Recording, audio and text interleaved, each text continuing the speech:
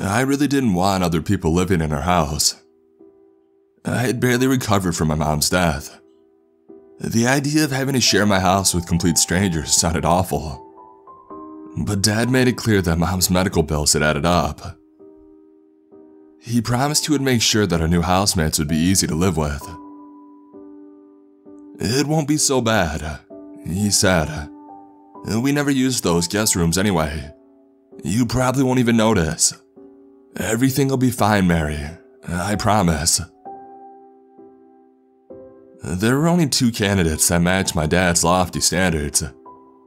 A mother and a son, Alexis and Jack. Alexis was a recent divorcee. She worked as a secretary for the mayor. Despite working for the most powerful man in town, her paycheck wasn't great, thus her need for cheap living. My dad was happy to provide her with some, in return for an extra $200 a month. My dad introduced me to the couple days before they were set to move in. We met at a little diner downtown. I think my dad thought that I would take it better if we met somewhere outside of the house. Alexis was pretty short. Her son, in contrast, was very tall. He was just a few inches shorter than my dad. I felt a vague sense of familiarity when I first saw him. I don't know if he felt the same way. He was looking down at the ground, a sour expression on his face. Alexis gave me a friendly smile and a warm handshake. She was nice enough, but Jack just gave me a quick hey and then he never looked at me again. They moved in soon after.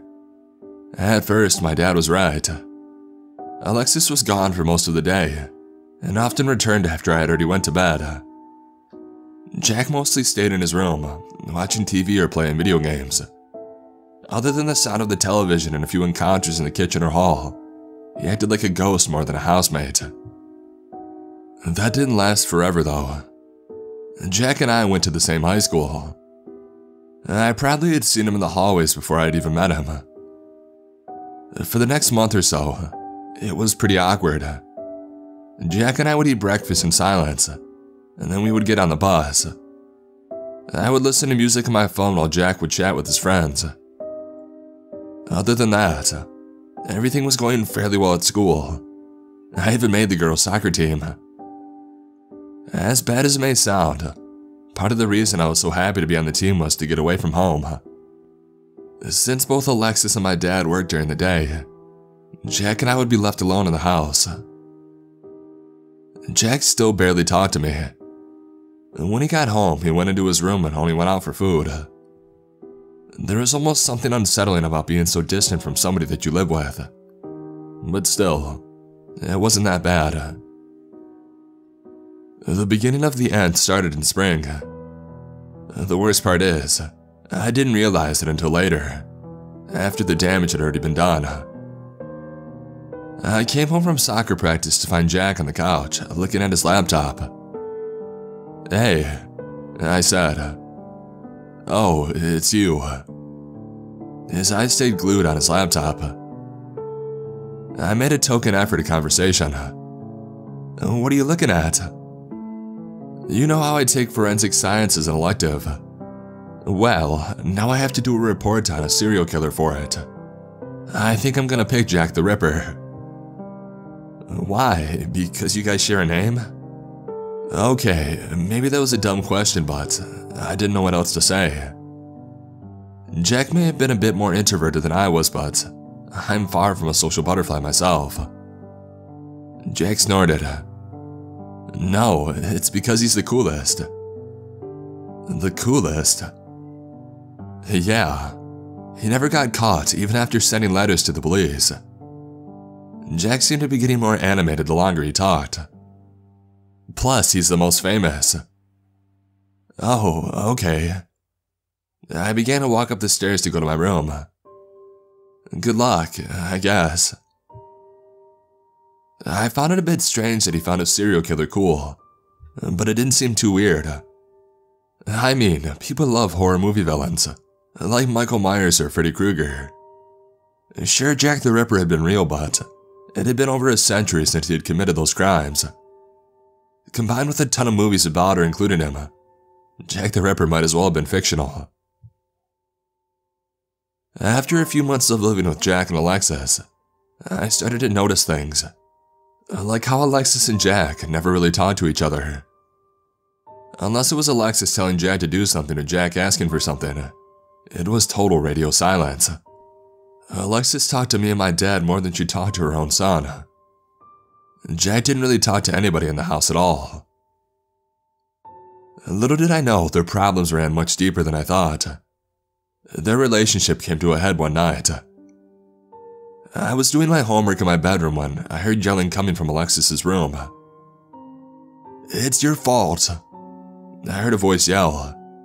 I was fairly certain that it was Jack's. "That's not true and you know it." A more feminine voice yelled back. I assumed that it was Alexis, but I had never heard her sounding so angry. "You can't keep blaming me for your problems. How is it my fault that your grades are down? I wanted to live with Dad, but you wouldn't let me." Jack's voice was getting angrier. "If you would just let me, I wouldn't be your problem." "Jack, your dad didn't want you to live with him," Alexis screamed. "He didn't want you." The silence that followed spoke volumes.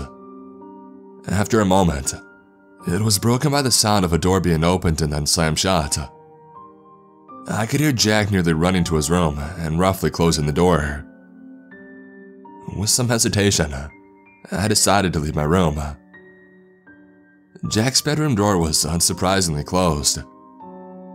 I wanted to talk to him, but I was afraid I would become a target for his anger. So I went and I knocked on Alexis's door. "Miss Finnerman?"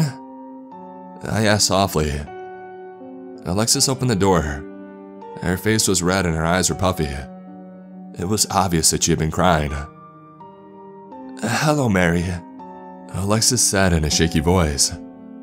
"I'm so sorry if we bothered you." "It's okay," I said quickly, "but it did sound pretty bad. Maybe you should, talk to Jack." There are a few things more awkward than being 14 and trying to give parental advice to a grown adult. No, Alexis responded. "Jack will get over it. Everything will be fine. Good night." She shut the door. It seemed pretty damn far from fine to me, and I think Alexis knew that deep down too.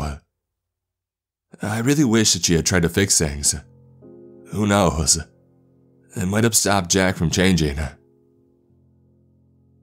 I didn't see Alexis and Jack talk to each other after that. Jack became much more easily agitated, snapping at people for any reason.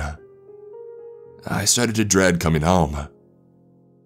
About a month after Jack and Alexis's fight, I got home to find Jack sitting on the couch once again. Instead of looking at his laptop, Jack was reading a book. The book was thick, with the silhouette of a man in Victoria-era clothing with a knife in his hand on the cover. The title read, "The Butcher of Whitechapel." I wasn't an expert on Jack the Ripper or anything, but I knew enough to realize that that book was about him. I didn't want to talk that much because I was afraid he would take his anger out on me. However, my curiosity got the better of me. "You're still working on your project?" "No," Jack said sharply. "I finished it weeks ago. I'm reading this because I want to." He said the last part like that made him superior somehow. "Oh," I responded. "But isn't that kind of morbid?" "It isn't morbid." Jack's tone was defensive. "It's about one man who saw how bad his city was, and he did something about it and he got away with it." This gave me pause. You do know the something he did was kill people, right?" Jack rolled his eyes. "They were just hookers. It's not like any of them mattered." "Reading about true crime? Sure, why not? Getting really interested in one case in particular? Perfectly fine." describing a serial killer like a superhero and saying his victims didn't matter. And that's messed up. While the woman Jack the Ripper killed probably weren't saints, they didn't deserve to be brutally murdered. It must have been so horrible. Dying alone, terrified and in pain. It left an awful taste in my mouth to hear him gloss over something like that. I could have argued with him over it, and maybe I should have. But I was tired and I didn't feel like getting into a fight about a long-dead serial killer. And more that, I was starting to get a little freaked out by the weird case of serial killer hero worship Jack had. Whatever. I simply said and I went up to my room. While unsettling, Jack's behavior was easy enough to ignore. I just avoided him more often. Jack was honestly making it easier for me. In the mornings after my dad and Alexis had left for work, he would return to his bedroom and miss school. How he got away with this for so long was baffling to me. However, considering Alexis was a less than attentive parent, I guess it might have been easier than I thought. The next big incident happened a couple of weeks later. I was eating an after-school snack when Jack came rushing down the stairs. He immediately went to the mailbox. Jack shifted through the envelopes, and when he couldn't find what he was looking for, he carelessly shoved the mail back into the box. Jack called to me from the door. "Did my mom touch the mail?" He sounded breathless. This was the most animated that I had seen him in days. "No," I said. "What's the big deal?" Jack cursed under his breath and he kicked the couch. "It's my birthday. My dad promised he would send a card to me." "Maybe it just got lost in the mail," I said. "Happy birthday," I added awkwardly. Jack didn't respond. He went up to his room without another word. I shrugged. I felt a little bad for him, but Jack probably didn't want my sympathy. The next day, I came home after my last soccer practice of the year. Jack was in the kitchen, sitting at the table and holding his cell phone up to his ear. His leg was bouncing and he seemed very antsy. Jack didn't notice me come in. I decided that it was best just to go up to my room. I was halfway up the stairs when Jack started talking to someone on his phone. "Dad!" Jack greeted. His voice lit up with happiness. It was silent for a couple seconds before Jack said, "Oh, okay, no, it's fine." All the joy had left his voice. "I get it. It's been busy. Bye." Jack didn't say anything for a while. I thought that he was going to cry. And then a loud bang rang through the air. I jumped a bit. Jack cursed loudly again and again. I hurried up to my room as fast as I could. When my dad came home, I told him about the incident. I also made it clear how much Jack was making me uncomfortable. And Dad talked to Alexis later that night. "I'm so sorry," Alexis apologized. "Jack has been having a tough time with the divorce. I promise. I'll make sure that he won't do it again." Alexis must have talked with Jack because he avoided me like the plague. Whenever I walked into a room, he would leave it. Sometimes Jack would shoot me a nasty look before he left. I didn't really care as long as he didn't bother me. It was around this time I noticed Jack going into the basement more and more often. To be frank, our basement was crappy.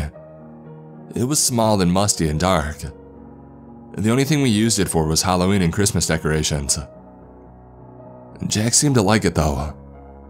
I would see him disappear down the stairs for hours at a time. When I got home from school, Jack would be missing. He wouldn't reappear until the night came. And then the smell started. It wasn't a bad smell, mind you. It actually was fairly pleasant at first.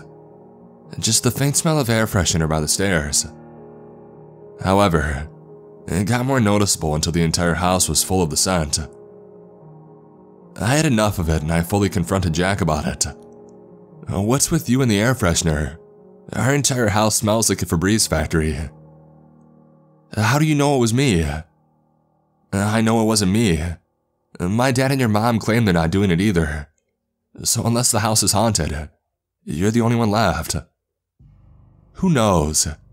Jack scoffed. Maybe your mom got tired of the graveyard and came back here. I was shocked into silence for a moment. That's not funny. I growled after recovering. Jack rolled his eyes. To you, sure. But to me, it's pretty damn funny. I could see he was enjoying my distress. I'm going to tell my dad what you said, I yelled.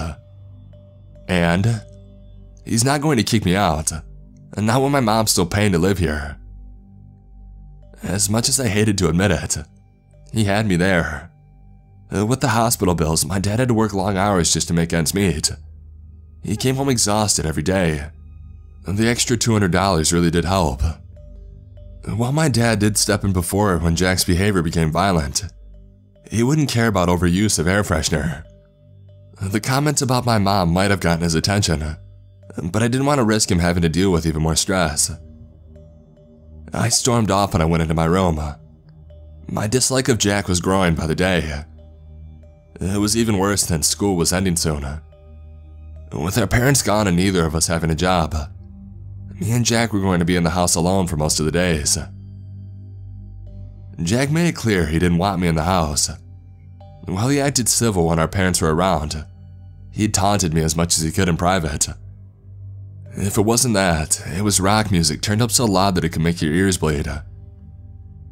Jack would laugh whenever I told him to turn it down. I hated it so much. I hated him so much. I took any reason to get out of that house. I found ways to keep busy. I would hang out with my friends as much as possible. I tried to help out my neighbors. One week was spent trying to find old Mrs. Lopez's cat. It was an outdoor cat, so Mrs. Lopez never really worried about her. But her cat went missing for a week. Nearly the whole neighborhood was searching for the cat. But sadly, it was nowhere to be found. The only time Jack was quiet when our parents were out was when he went down to the basement. One day as I was passing the staircase, I thought I heard a squeaky noise coming from the basement. I asked Jack about it. I was trying to fix it up.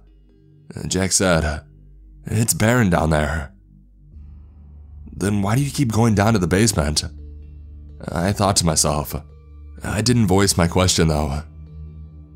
I was tired of Jack and all of his crap. I didn't want to have to argue with him. Plus, every minute he was down in the basement was one less minute of stress for me. Soon the summer came to an end. School would start and I would have entire days without Jack. It might have been the first time I was happy the summer was ending. I didn't know if Jack was going to go back at all, but I got my answer the morning of the first day of school. I was eating breakfast when Jack came down from his room. He had his notebook in his hand. I had often seen him carry it into the basement with him. I figured that it was a journal or something. "You're actually coming to school?" I asked. Jack scoffed. "No, I just need to ask you something. Do you know Hannah Smith's number?" "No, why would I?" I knew of Hannah Smith. She had a rather unsavory reputation due to her habit of being loose, if you catch my drift. There were even rumors that she had boys pay her for sex. Not only had I never talked to Hannah before, we weren't even in the same grade. "You're both girls," Jack said. "And?"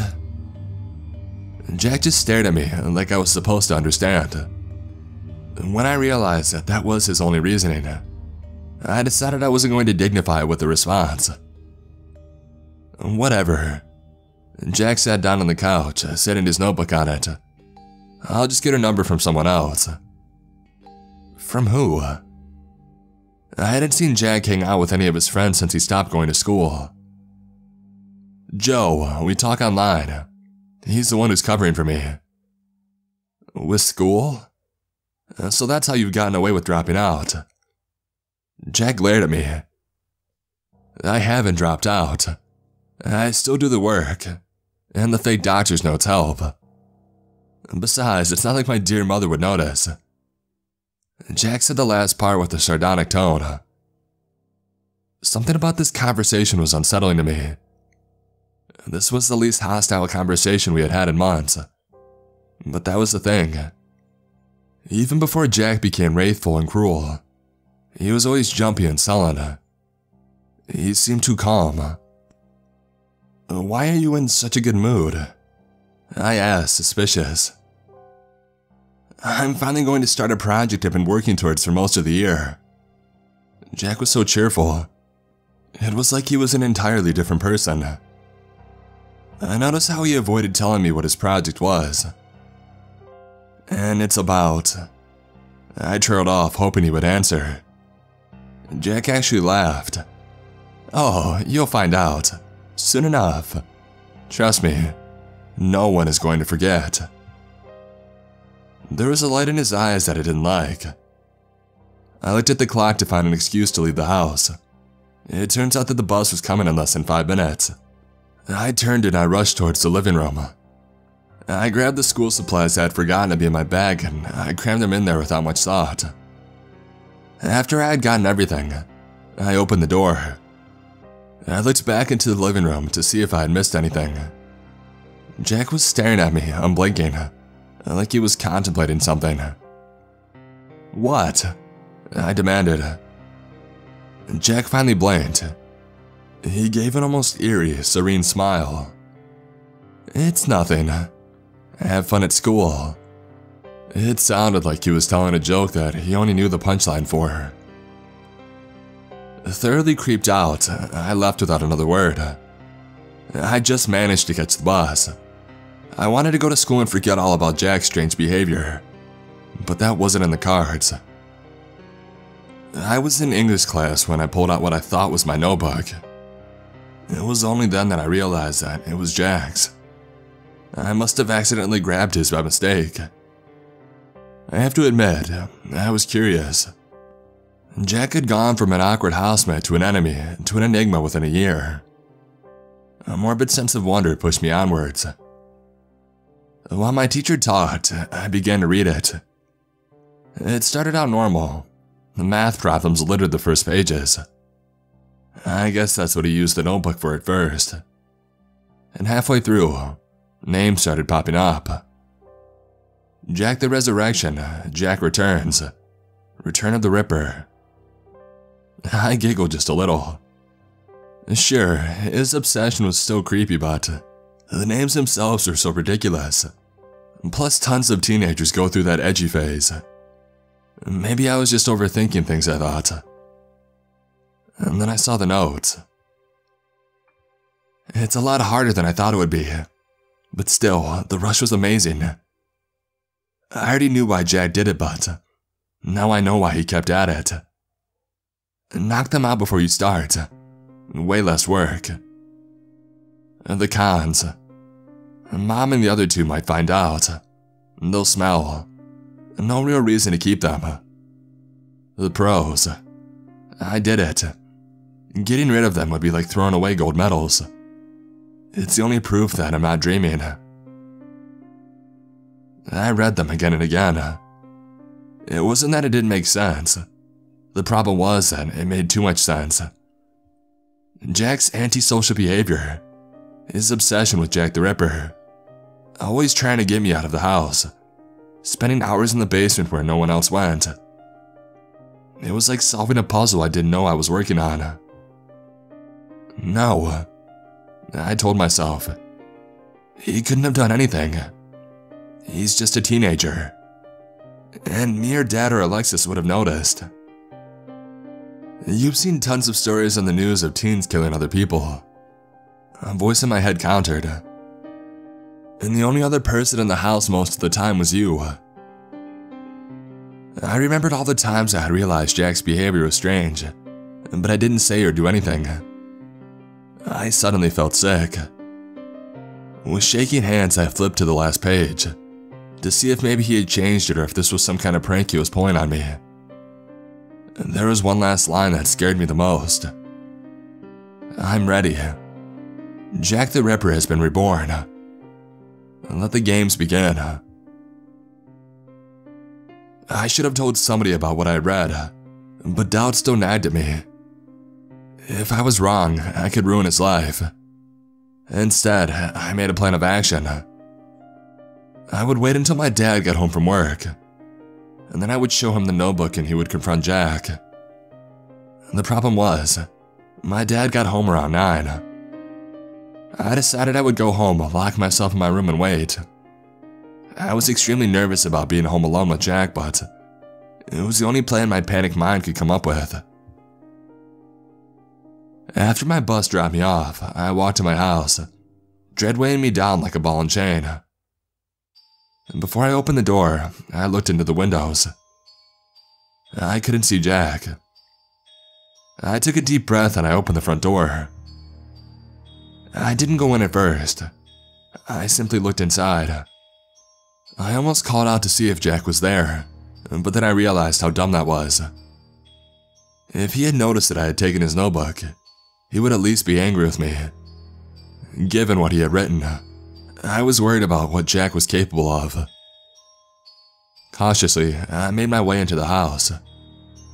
Jack seemed to be gone. Where he went, I didn't know. I was afraid he was hiding, waiting for the right time to ambush me.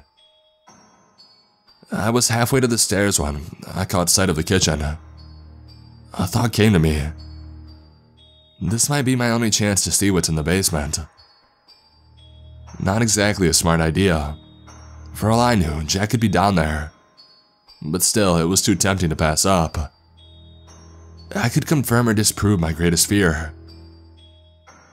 I went into the kitchen and I walked to the basement stairs.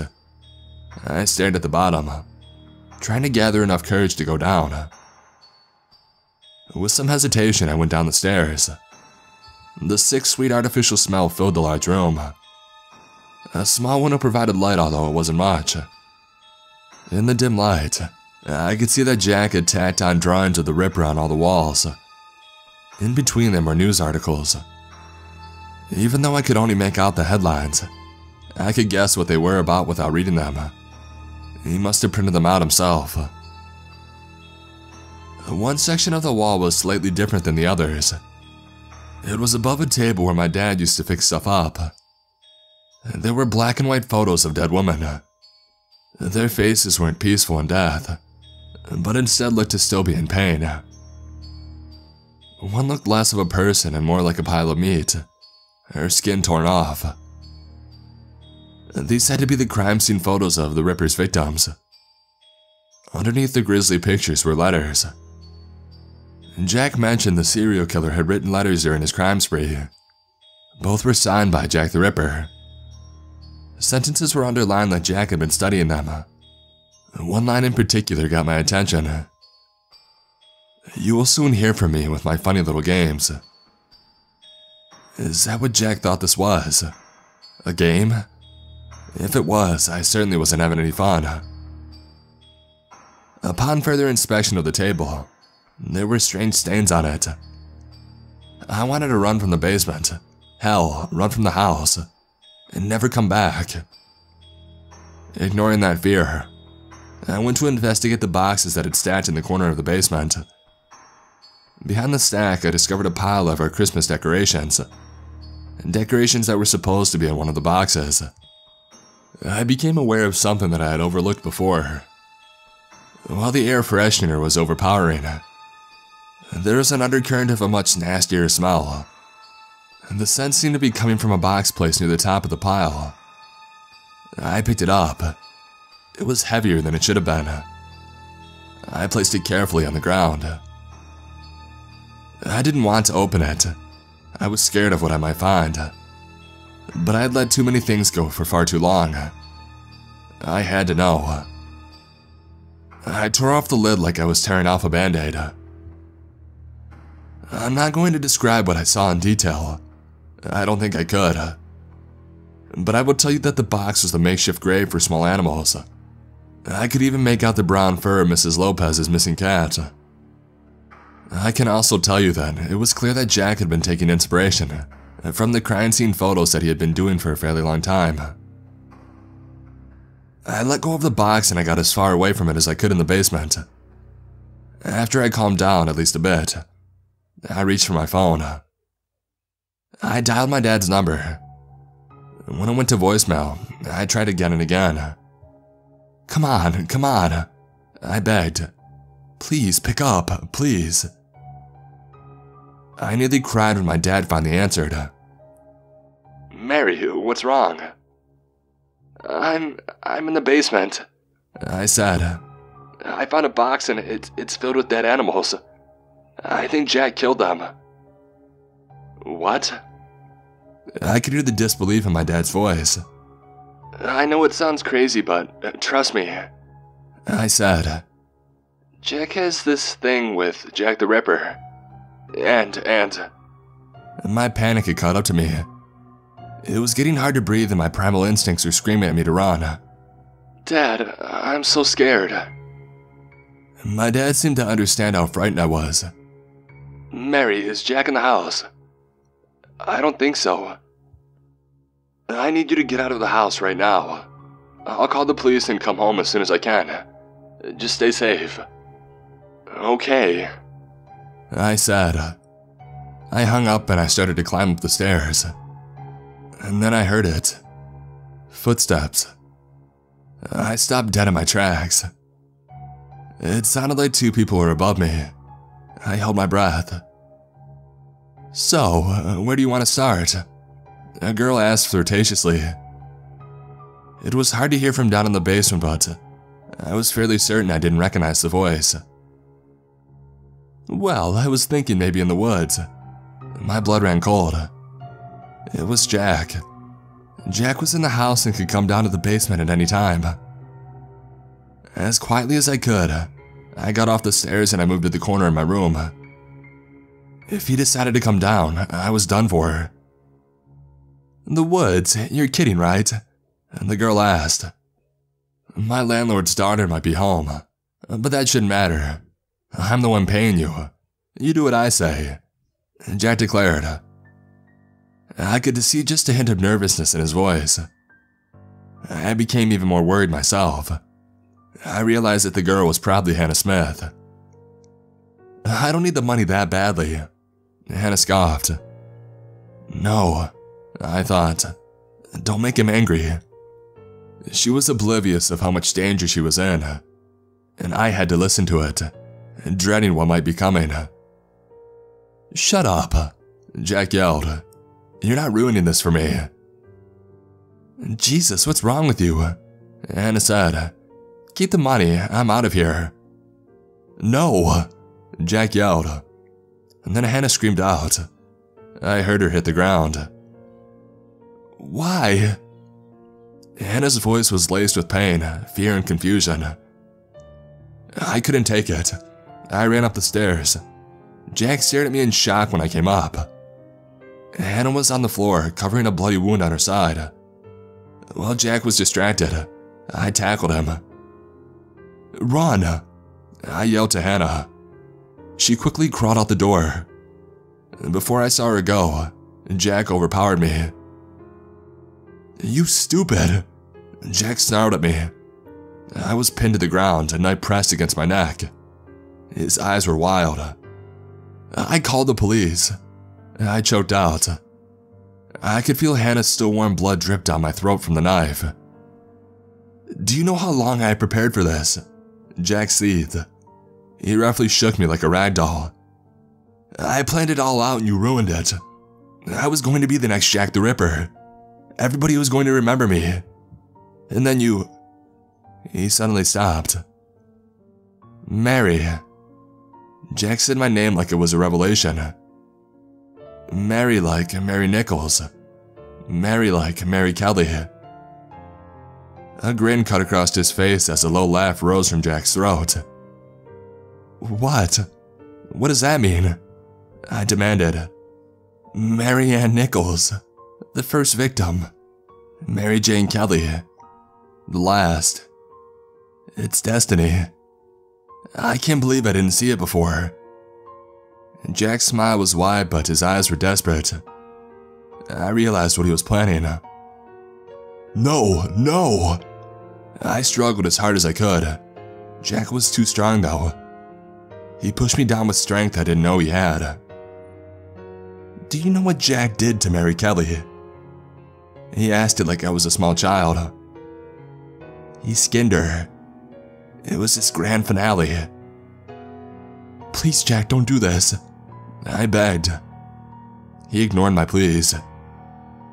I might not be able to get as many as Jack, but the one I do get, I'll make sure they'll remember. Mom and Dad will never forget. I'll be a legend. I don't think he was even aware of me talking at that point.